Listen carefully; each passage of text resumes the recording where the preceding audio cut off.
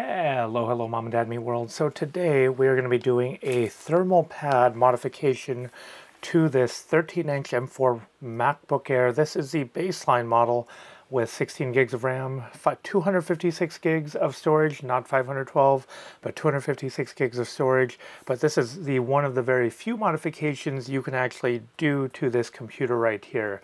So let's get the disclaimers out of the way first. So one, you're going to want to do this at your own risk. Cannot guarantee anything, but whatever you choose to do or choose not to do is going to be up to you. And then if you do have any sort of Apple Care or any sort of warranty on it, there is a high likelihood that if you actually do take this into Apple, it will actually void your warranty. So just know that before you actually start or attempt to do so. But so what is the main purpose in doing this? Well, in doing the thermal pad modification, so this machine right here is not actively cooled like the MacBook Pro, so you want to eke a little bit more performance. So what this thermal pad does is actually pulls the heat from that system on a chip, that CPU, GPU all-in-one chip, and brings it up to the metal surface of this case right here. And so the drawback with that is your lap, whatever surface you put it on, if you do use a case, which we have, it will get hotter. But the performance benefit is you're pulling that heat directly off of there, so you're dissipating that heat, which will actually eke out a little bit more performance. And like other YouTube videos out there, it'll actually give you performance that is on par with like a MacBook Pro, which is really, really good. And there have been points of battery, like your battery will just not last as long because, well, it's just pulling more performance, less battery. So let us get on with this right now. So here is the front of it. There is the hinge. You're going to want a nice surface to set this down. And then there is the back hinge right there. So you're going to want to lay it down. We've got our desk pad right here. This right here is a thermal pad from the MacBook Air, the M1 modification we did. This is actually a 1.5 millimeter, so 200 by 200. This is a lot. You're just going to need a teeny tiny bit, not this whole big section right here.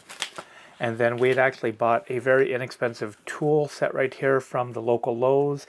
If you do have those infamous iFixit toolkits, you can also use that, but it's going to be a Pentalobe 1.2 millimeter head right here, which is exactly this one right here, Pentalobe 1.2 millimeter right here. So I want to make sure you have this particular bit, and then let us get started. So other than that too, you're going to want to make sure, and this may not be included in the set, and it might be, it's going to be one of these.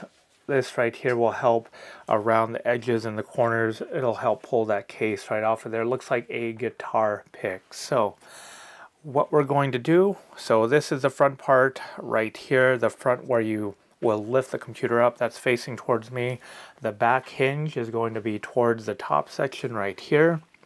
And what we're going to do first is we're going to start at the very, very top left corner, and we are going to just press down, and the screwdriver here is quite nice in a way that it will turn. So we're going to put this on the top left right here.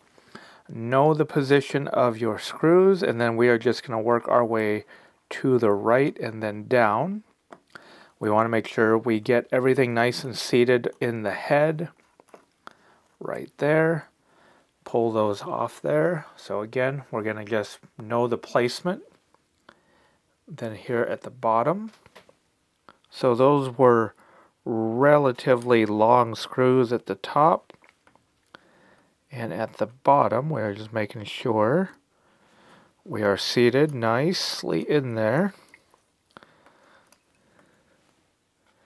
And then on the bottom also nice long screws there. Last one.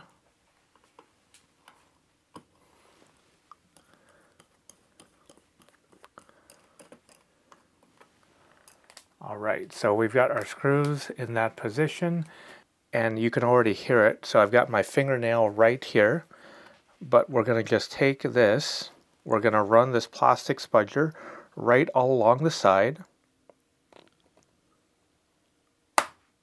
And you're going to hear that sound. That's the first clip.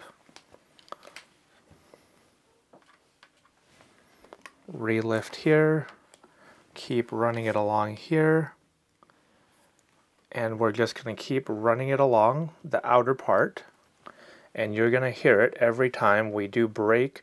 We're not breaking a clip, but we are detaching the clip from the outer case. There we go, so we've got that. Keep going along here. Yet another clip. Okay. Alright, so once you've taken this little piece right here, you've gone all around the sides, on the side, the bottom, this side right here, and you'll notice, you'll think everything is about off here. So right here, here's a tip. What you don't want to do is you don't want to just keep prying up. What you're going to want to do is you're actually going to, you can take your hand right along here and press, and you're going to pull back, pull this back towards you, and you're going to press forward also towards you, because what you're trying to do, and I'll show you once we get this off here. So take a look at this right here. You've got 1, 2, 3, 4, and these actually go underneath this very front portion right here. 1, 2, 3, 4. So you'll remember this when you're putting it back together. So I thought there was actually clips in the middle. There are not clips in the middle, but you can actually see the clip spots here. 1, 2, 3, 4.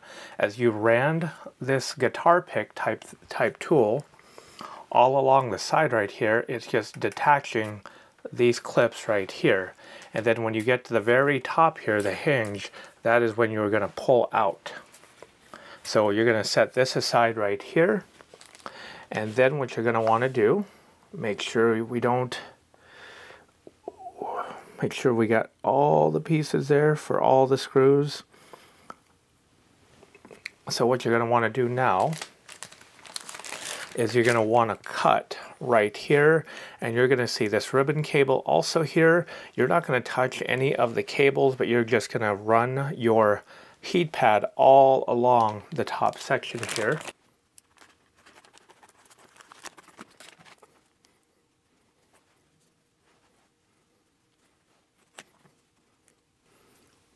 Okay, so this heat pad right here has got plastic on top and the bottom.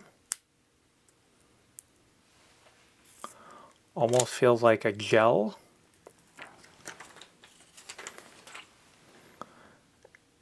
And once you stick it down, it's not like you can't move it, but you'll want to just get it in place here to where you've got a nice cover. What's below that? The ribbon cable right here. No, I mean, what's below the black heat, where you put the heat pad? Is that what the CPU's at? Yep. So right below this area right here, that is the CPU, GPU, the system on a chip. And then I believe these are all the other components also. They do get warm. And what we're also just going to do is just continue.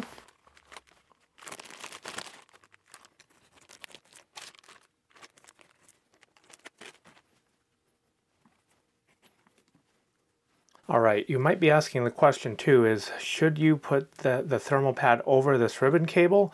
And I don't believe that putting the thermal pad over the ribbon cable is going to harm it, because what it's ultimately doing, it's getting the heat, and this thermal pad right here is already, or should I say this ribbon cable is already sandwiched between the case and between the CPU, GPU, so it's meant to take that high heat directly on it. So again, this is very, very malleable. So if you do put this down, or if you do want to get it more precise, and you're thinking, I just want it as precise as possible, definitely do so. But again, I'm just laying it down here where this black area is. And all we're doing is just laying that right there.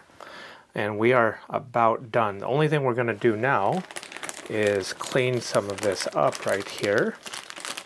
So one more thing to add on, what we did do as we were putting this originally back on, it was a little hard to get this side clip closed, and then we noticed right here, this little notch, so we wanted to keep this open, so we just took and we cut back a little bit right here, and then right here. Again, you're going to do the very same thing. So this is the very top. That is your speakers right there. This is a hinge. Make sure you take these four, go directly underneath these four right here. You may need a second pair of hands if you do this yourself, if you do have a second pair of hands. But again, you're just going to keep the pressure right here.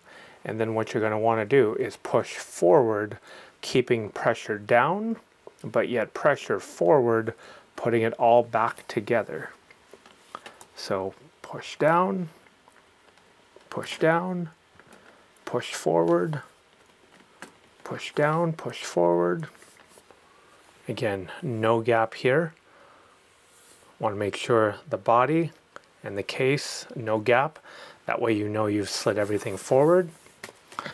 And you're just going to want to press in. You can actually see what these clips look like right here, but you're just going to want to press in. You'll hear clips snap right back into place. This particular one might be a little bit harder. You may not hear it completely snap into place, but what you'll do is you'll see the gap right here also disappear. And that's when you know it's already in place, because you've got your thermal pad about yay close, and that's what's keeping that clip from completely hearing that snap. But know that you don't have a gap, and we'll put everything back together here, and then that's pretty much it. So again, put these back. Make sure you get the top hinge screws at the top, and the bottom screws down at the bottom, because they are slightly different. There is a little bit of a difference right there, where you've got like a little bit of a gap right there without the screws, or without like the threads of the screw, which is why you're going to want to make sure that the top two are together and then the bottom two are also together. No gap up here, because there's 1, 2, 3, 4, and then no gaps on any of the sides here. And then note to self is you can 100% put a case cover on here, which we had before on our M1 Air. And the case cover, it will get warmer down here, but the case cover is typically plastic, so the heat is still pulling from the CPU, GPU. And this is essentially now, which the bottom plate is, your heat sink. So that the air, or excuse me, the heat will be coming out of the CPU, GPU and onto this plate right here, which again causes it to get hot, especially as you put it on your lap or put it on the bed. But again, because these M series chips are so efficient, it's going to be really when you're doing like high intensity tasks, like if you are going to be stabilizing any video clips, which it will do, it will just get a lot warmer on this. But if you're using stuff like Final Cut Pro, depending on how many layers and how much editing you're going to be doing, it's going to be just fine on here. The only thing that, again, this the thermal pad will do is just give you more performance for more sustained workloads. Other than that, you should see MacBook Pro performance in this MacBook Air, with it being just as super duper thin as you can get with the Air. And yeah, that's it. Again, do this at your own risk, and most likely it will void a warranty, so just know that. But if you like this video, found it helpful, like, share, comment, subscribe, and until next time, thanks for watching. Bye for now.